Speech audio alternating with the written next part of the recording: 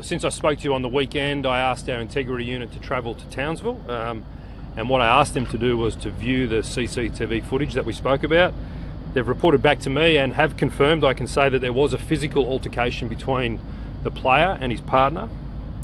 In those circumstances, I can confirm, as I outlined to you on the weekend, that one, his contract with the Cowboys has been terminated, and two,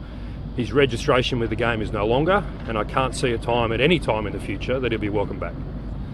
These decisions affect people's livelihoods, they affect families, children, so they're big moments, and you want to make sure you get them right. This is a enormous outcome because this is a guy that now loses his livelihood and his career in the game, and it's a very clear message for a lot of players in our sport that it is a great privilege to play rugby league, to put a jersey on,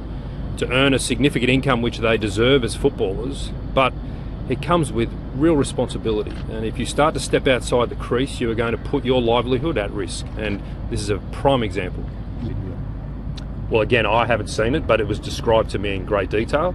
and I'm not going to describe that to you for all the obvious reasons of a police matter, but it's certainly, as I've outlined on the weekend, that where we see violence, and particularly where we see violence against women, we'll act, and we'll act in the strongest terms.